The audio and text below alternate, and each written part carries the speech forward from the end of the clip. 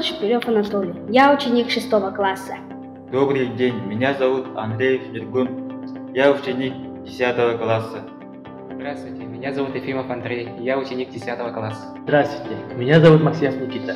Я ученик 10 класса. Здравствуйте, меня зовут Фокин Мирослав. Я ученик 9 класса. Наша школа находится в селе Докпарай в Олekминского района.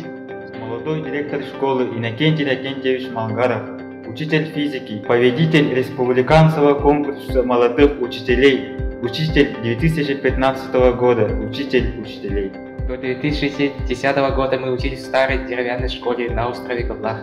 По программе «Присоединение населения» нам построили новую каменную, светлую, уютную школу, которая отвечает по всем требованиям. В нашей школе есть много кружков, секций, дети развиваются всесторонне.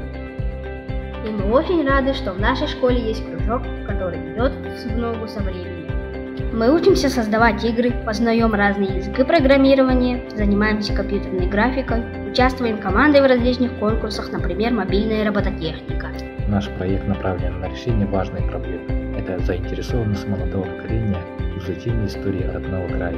Наш проект называется «Цифровая книга. Славный остров Киллах».